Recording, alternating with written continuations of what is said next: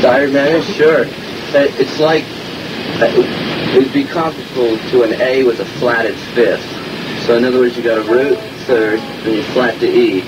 Used with the open E, you get, gives you that dissonance. Then you got a seventh, which is the G.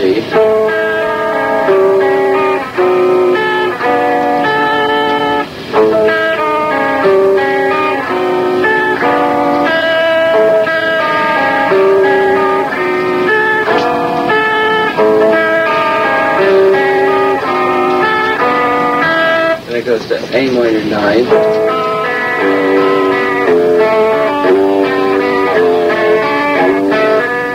The riff is.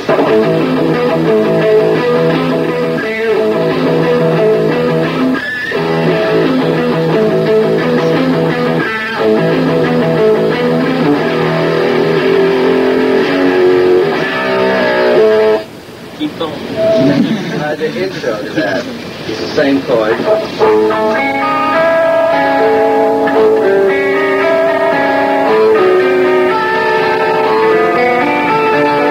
This is A major 9. Switch to A minor 9. And G bass. F. A major 9. Which is the 7th and the D. You add a 7th at the end. The A major 9 would be an F sharp at the end.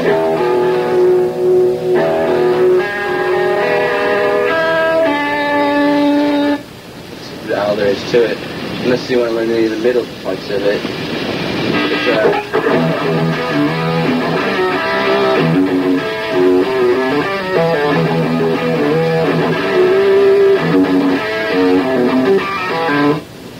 It's seventh? Yeah, it's a C7.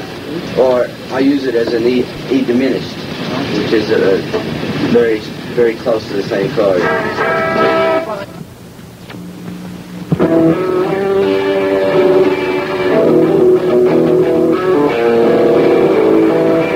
Then it goes to like E minor.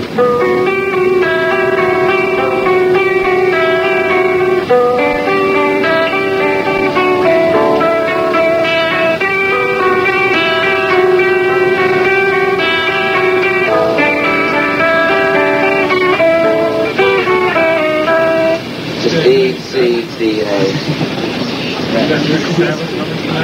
Sorry?